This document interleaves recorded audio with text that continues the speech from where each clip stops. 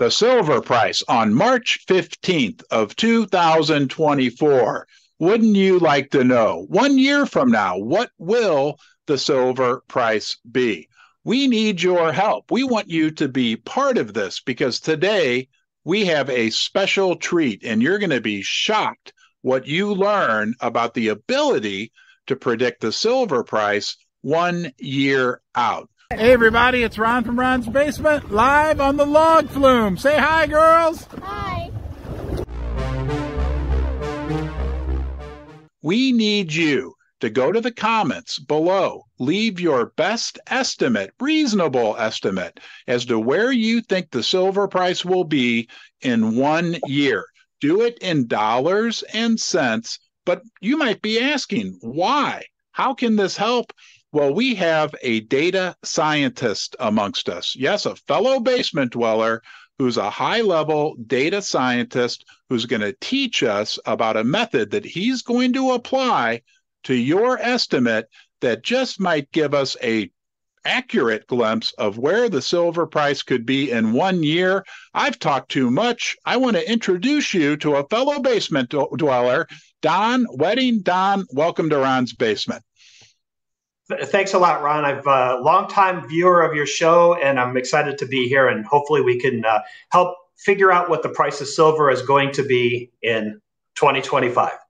That's right, March 15th, 2025, and we will revisit this estimate, but we'll also revisit on March 15th of 2025 to see how close we came. But what's super interesting to me is you have this this method called, is it wisdom of the crowd? Can you share with us a little bit about that? And then later, folks, we are going to learn about Don because this guy is super smart and has some unbelievable credentials.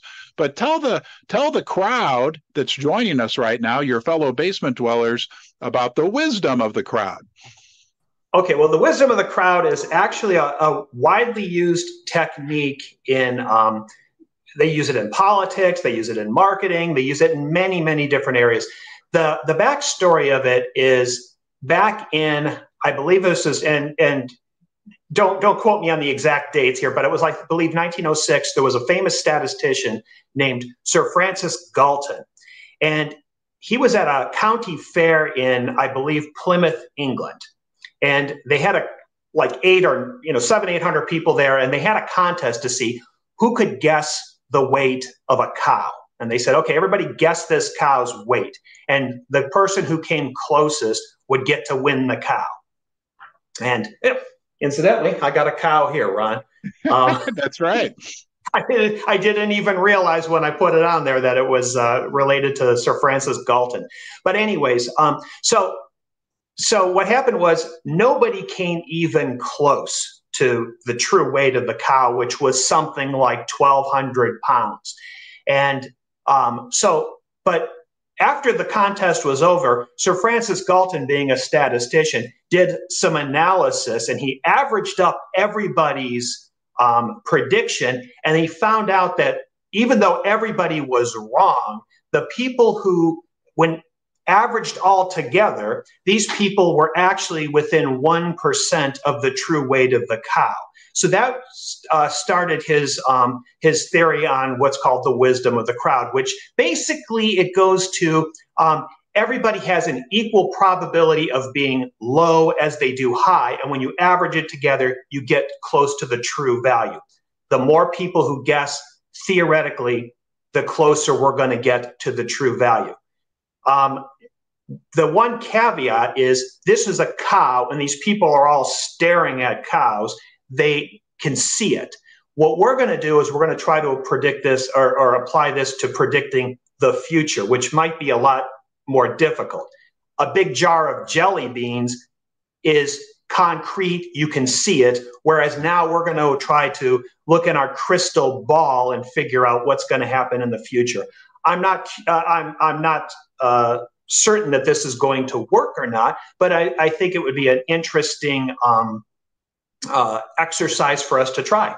So you're telling me that if our fellow basement dwellers are willing to invest the 16 seconds it's going to take to go down below to the comment section and put in a reasonable prediction as to where they see silver going a year from now, we're going to say March 15th of 2025, then you can apply some statistical magic. You're a data scientist, and come up with what we think could be the wisdom of the crowd.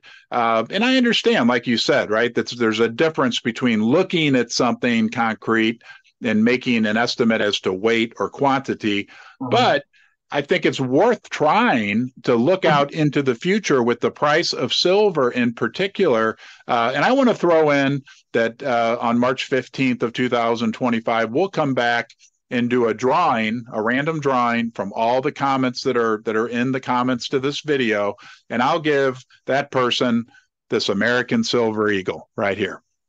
Well, okay, that sounds good. And Ron, do you think we can also try to have them also predict the price of gold as well as silver? Yes, if they like, that would be wonderful, right? Write the word gold in your best estimate for what you see March 15, 2025, and write the word silver and put your best estimate again for March 15th, 2025. And my reason for doing that is I believe that most of your basement dwellers love silver and they're extremely knowledgeable on it, but probably less so on gold. So I'm curious if the skill set or the knowledge of silver is going to make their predictions more accurate or less accurate as opposed to gold. Because, there's also, everybody here obviously wants silver to go through the roof and it doesn't. So, I mean, I'm curious if also we may have a bias built in that, we all wishful thinking that we're all going to be rich tomorrow. So that's my reason for maybe throwing in a secondary metal. This wisdom of the crowd, I don't know if you call it a system or a technique. It would be a technique. Yeah, technique. Thank you. Is fascinating. I dug in and did some research, and I mean, it really can work. If we have everyone give us that reasonable prediction for both silver and gold, it'll be super fascinating to see what the wisdom of the crowd comes up with. And I'm particularly interested to see how this turns out, because I can tell you one thing for sure about that viewer who's here with us now, Don, right? It's you and I, but we've got a third person, the most important person, the viewer. And that is that they are intelligent, right? The information I get from YouTube indicates to me that we have a high-end clientele here in Ron's basement. So I think we can come up with some accurate estimates. And on top of that, the guy who's going to be working on this, Don, you've got quite a background yourself. I'm going to invite you to please briefly brag about yourself so our viewer knows who's going to be digging into these numbers. Well, okay, Ron.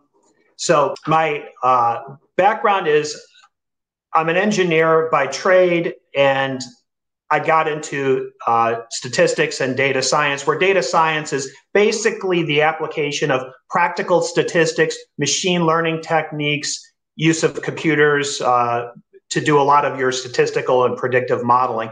I've been doing this in the banking industry. I started in the banking industry in 2000 and have been in this field, insurance, marketing, variety of different areas, applying this for the last quarter of a century. And currently I work as a consultant. I have my own consulting company, a one-man show, DKW Analytics.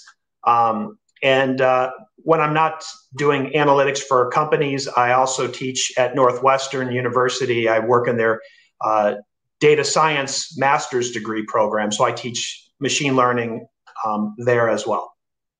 So you're going to be applying a variety of analytical tools to this sample size. And I know I can't wait to see what you come up with. But you're also a person who's very passionate about silver and gold as well. Yeah, it's fascinating to me.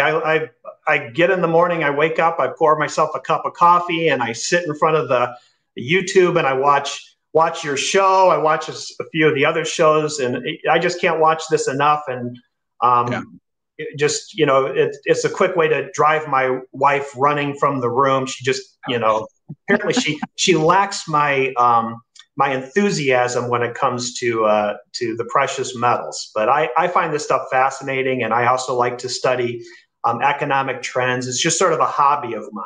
And so, Ron, you're the first guy I watch in the morning. Oh boy, I apologize for that in advance. So, hey, real quickly, Don, I just want to say thank you to my channel sponsors that make these videos possible. I want to say thank you to Pimbex, Pimbex. If you just don't want to estimate the price of silver, or if you think it's going to be higher on March 15th of 2025, and you're thinking about getting yourself some silver, gold, or platinum, go check out Pimbex. Throw them into the mix if you're shopping online.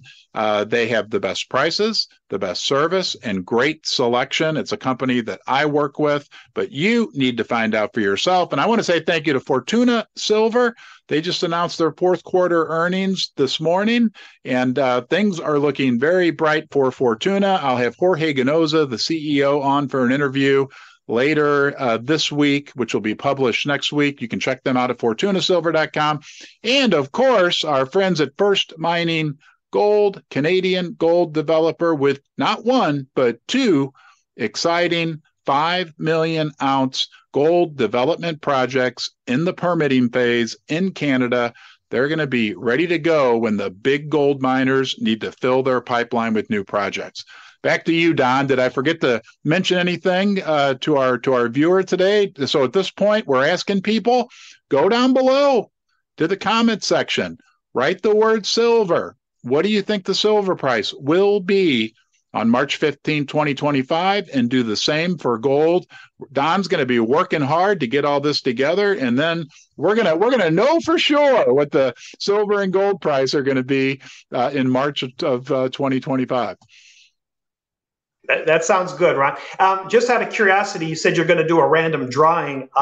Should they put some kind of a word in there, like predict or something like that, so that you know to only select those predictions? Now, I think if they just write silver and write their silver estimate and gold and their gold estimate, I'll be able to then, I have a random comment picker that will go through all the comments. And the only thing I'll ask is, guys, please be reasonable, right? And I know you will. So, but give us your, if you really thought you could go out a year in the future and pull up Pimbex website and see what the silver and gold price is, what would you see? Well, I do have techniques if there are, somebody thinks it's going to be, $1 billion or something like that. I have ways of dealing with that as well. But, any prediction, if you really think it's $1 billion, you can put it in there, but I would hope, I don't want to bias the audience. If you put what you think, but I have a lot of different techniques, and we'll come up with several different predictions. I am so excited. Don, on behalf of myself, on behalf of the viewer, I really want to say thank you because, you usually charge big money to do this type of analysis. Again, Don's a data scientist. If any of you out there need any statistical analysis type work done, you can get in touch with Don. What's the name of your company again, Don? It's DKW. That's my initials, Donald K. Wedding. So it's DKW Analytics. And I have a website that's, it's currently down, but it'll be up again shortly, DKWAnalytics.com. Okay. All the basement dwellers are important people. But I can tell you, we've got some, business owners, executives, people of all higher level individuals watching. So yeah, if you guys need some data science work, get in touch or send me an email. I can get you in touch with Don, and we're excited to see what kind of statistical magic we can work up with these silver and gold predictions. Well, it's very kind for you to give me the plug there, Ron, but I'm just doing this because I absolutely am fascinated by this, and I love your show. Big fan. Yeah, I want to throw in, Don did not request that I gave him that plug, but my interactions with Don have been really great. So I'm more than happy. Us basement dwellers, we stick together, Don. So you never know what might happen, and we'll check back in maybe like in 6 weeks, 8 weeks, and give the big results. Does that sound like a plan? Oh, it sounds like a plan. And incidentally, you're Ron's basement. This is my basement, so this is Don's basement. So only one letter off. One letter and 3 teddy bears, but you've got a stuffed bull. So, all right, Don, thank you. I borrowed this from my wife. Yeah, well, that's right. We borrow all our stuffed animals from our wives, right? I guess so. It's not mine. Trust me. Right on. All right, Don, thank you. We'll see you soon. You'll be good. Thank you so much, Ron.